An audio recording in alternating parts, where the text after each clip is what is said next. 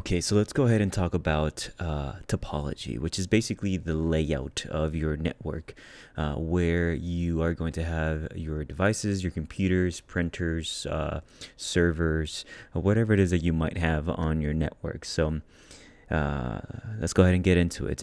Something that you need to take into consideration is going to be the size. So do you have two computers? Do you have 1,000? Do you have 500, 100, 20, 30? How many computers you have, it's going to depend the type of network that you might want to have. Also, the maintenance of it. How much is it going to cost you to maintain this network, making sure that, the cables, everything's proper, after it's sitting there for a couple years and moving here and adjusting there and editing the layout. Eventually, you're going to have to, swap some cables and change some different connectors and ports and switches and all this. So the first one I'm gonna talk about is gonna be the point-to-point, which is the most simple. One computer connected through either a coaxial cable or a twisted pair, and we'll talk more about what those are. But it's just one computer connected directly to another computer. It's the most simplest form of a layout of a network.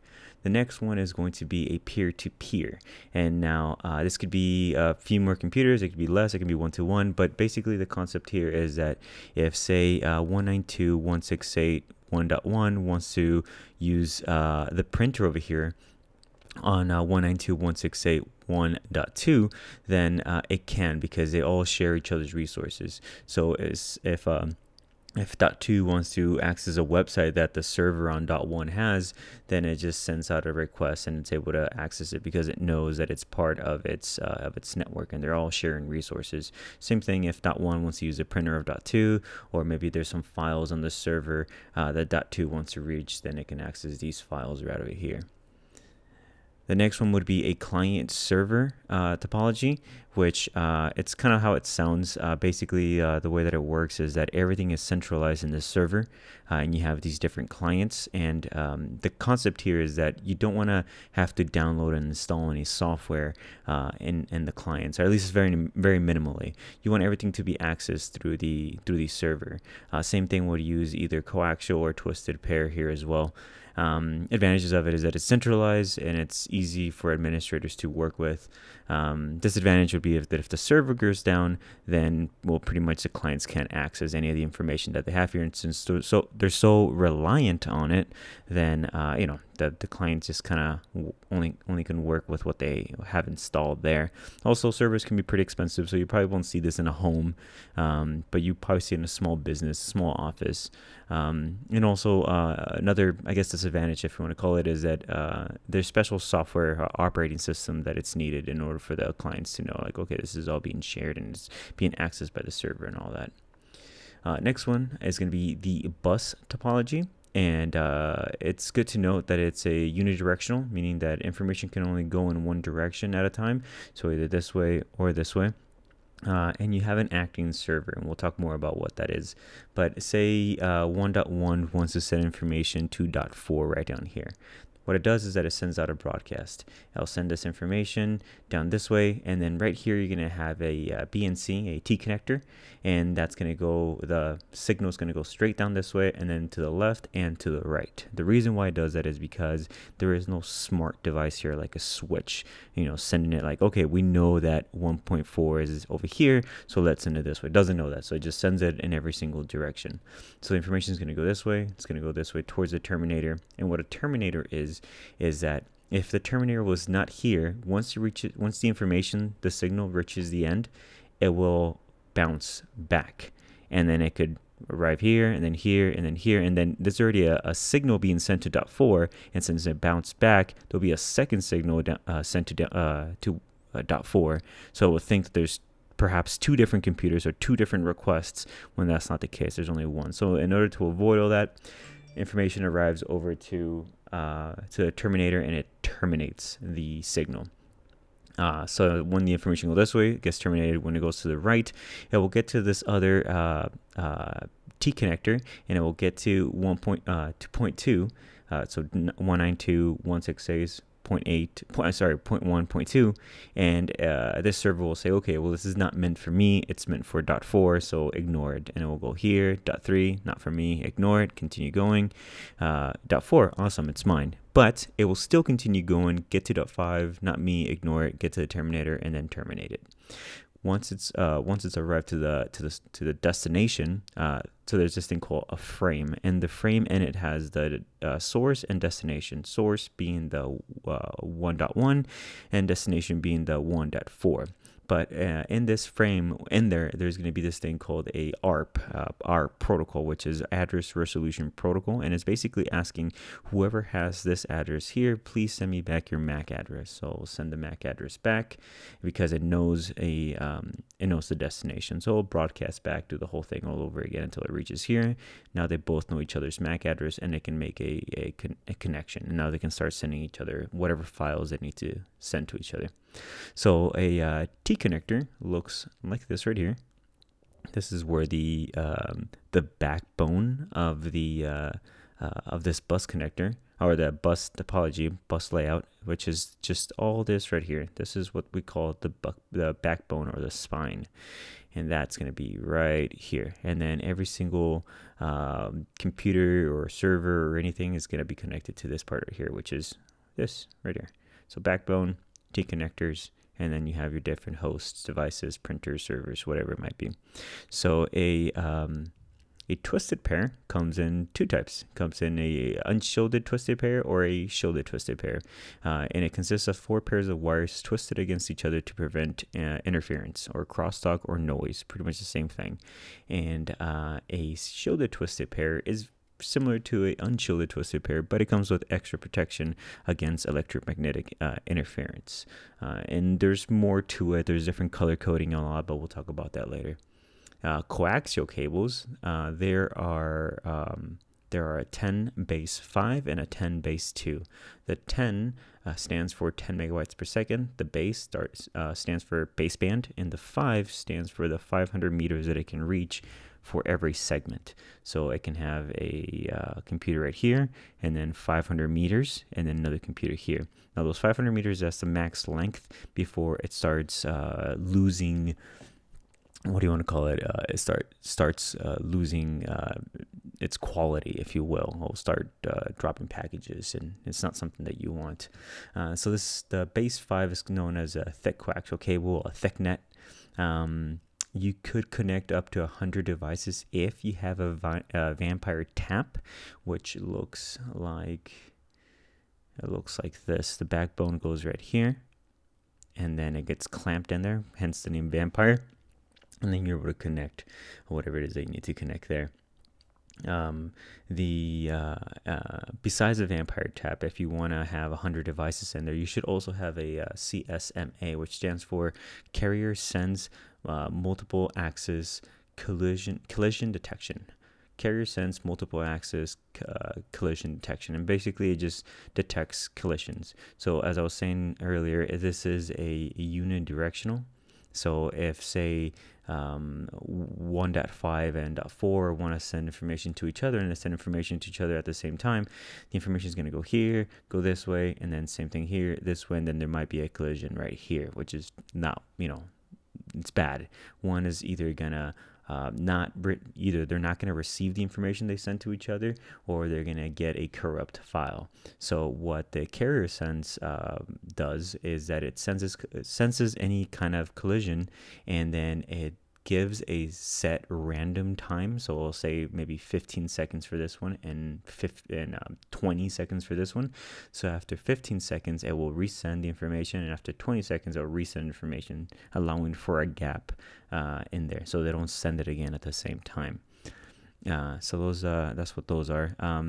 The base 2 is a little bit newer, and it's called or referred to as a thin Ethernet or thin net, cheaper net.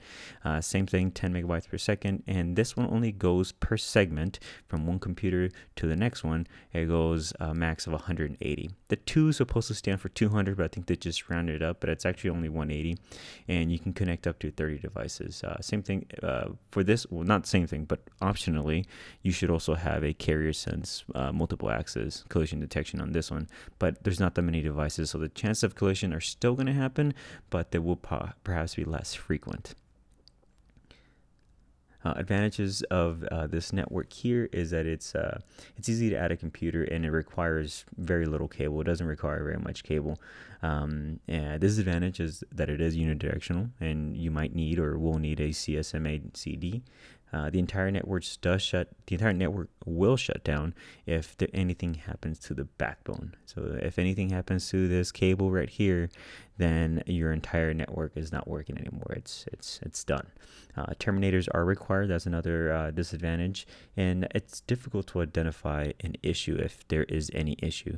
So for example, say this T connector here broke. Well, now you know that there's an issue, and maybe there's, you can't access information anymore. Signals are being bounced back because it's not reaching the terminator anymore. So as the person who takes care of this network, you have to, we'll figure out where it is. You don't know that it's right here. You don't know.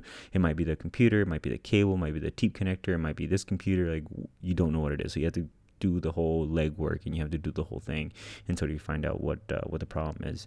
And yeah, you should know that this is not meant for large buildings. So you can't have like Microsoft would not be able to have this in their headquarters, in their building. Next thing would be a star topology, and the star topology uses a switch or a hub, and it's also unidirectional. I believe it could also be bidirectional, but I usually see this unidirectional. And the way that it works is that, say .4 wants to send information to .3 to print something. It sends the information here, and if it's a switch, then it just sends it to the printer. It doesn't send it everywhere else, because switches are considered smart devices. Now, if it's a hub, on the other hand, it will reach the hub here, and it will send it to every single one. And you can see if the star topology or star layout that you have has hundreds of devices, it could clutter the entire network, because now every single device is getting the information that was just meant for one, right? So switch is a smart device, hub is a dumb device, as it's called, and that's the way it works. Wherever you want to send it, if it's a switch, you'll send it to the correct spot. Advantages of it: easy to install, and it requires a little bit of wiring, but it's easy to install. If one of the devices goes down, it doesn't disrupt the rest of the network, and it's also easy to detect if there's any faults. So basically, especially with the switch, so if you send information from .5 to .1, and you would be able to know, like, okay, the issue is here. It's with this computer or with this cable right here. It does allow you to know that. Disadvantages is that it does require more cable than a bus topology, and if the switch or the hub breaks down or fails, then the whole network goes down. So you can't talk to anybody anymore, right? Because this thing is the one who's managing, sending information wherever it's supposed to go.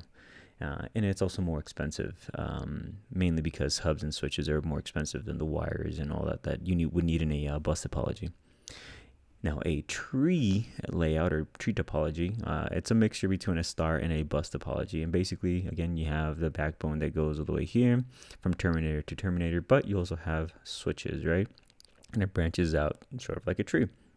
So say .1 wants to speak to or make a connection with .9. I will send the broadcast, again, go to the terminator, keep going, go here, get ignored because it's not meant for it. Then get to this section right here where there's a switch. The switch will see, okay, well, there is no .9 on my section here, so it ignores it. Next one says, okay, well, I have .6 and .7, so it's not here, but I do have another switch. So it sends it to the next switch, and then says, okay, 10, well, I know exactly where .9 is. It's right here. And now you made a connection, sends back its MAC address, and now .1 and .9 can communicate with each other because they know each other's MAC address because of ARP. Next up, we got the ring topology, and the ring topology works best if it is a unidirectional cabling system. So if the information is being sent in one direction, that would be best. So clockwise, counterclockwise, but just in one direction. If you have bidirectional, and say, for example, .3 is trying to send information to .1, but .2 is trying to send information to .6, you can have information that goes like this, and then this information trying to go this way, sorry, this information is trying to go this way and this information is trying to go this way, and they might collide somewhere here. So you don't want any of that. And then after that, you have to assign one of these as a server and install CSMA CD for collision detection, and it's just more than what you want. So just have it sent in one direction. If .6 is starting to send to .3 and .1 is starting to send to .4, then they both are going in the same direction. The chances of collision are greatly reduced. So if you use unidirectional, there is no network server needed to control the connectivity between the stations, so that's an advantage. Like I said, unidirectional, the chance of collision are greatly reduced, so that's an advantage. Disadvantages would be that all the data does have to pass through every single device, so from here to here, and this has to forward it to here, and this has to forward it to the next one, and next one. So because of that, it just makes the network slightly slower, but it only gets you only be able to tell when it's a large ring. Also, the entire network will be impacted if any of these workstations goes down. So if .2 goes down and you're sending, you have a unidirectional, then .6 wants to send to .3, so you got .6 sends it to .1, but .2 is down, it's failed, so it can't forward it to .3. So now you have an issue here. You can only send to .1 now. You can't even send to .5 or .4 because you're only going in one direction. So that would be an issue there.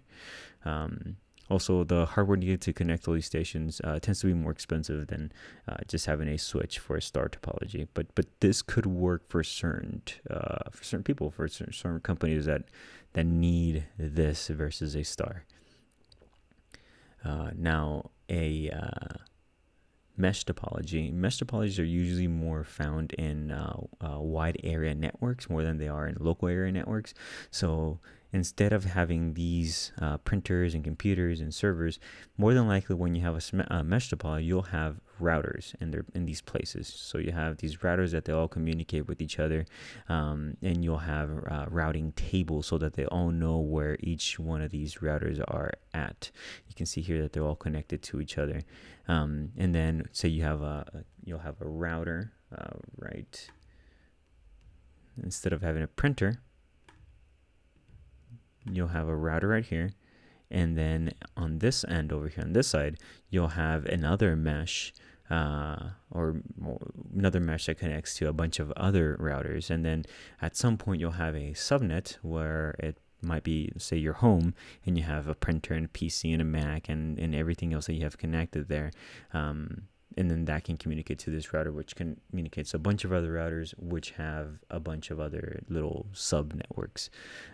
So that's how a mesh topology. Mesh topologies are usually like the internet. The internet would be a mesh topology, a mesh layout. So this is what a base 2 coaxial cable looks like. The base 10 looks very similar, just thicker. The inside of it looks like this. You might have seen this before whenever any Comcast or your internet provider might have shown up. You connect this usually to a modem. The terminators at the end of the bus topology look like this. Easy to connect, easy to install. The twisted pair look a little bit like this. The unshielded doesn't have this little middle shielding here, and it's just twisted that way. And that's pretty much it. That's a simple, quick rundown of topologies, and the different ways that you can connect different networks and how you can lay out your network. Again, take into consideration that you might need different one. There is not one meant for you, but there's one that will work best for your network, for your company, for your business.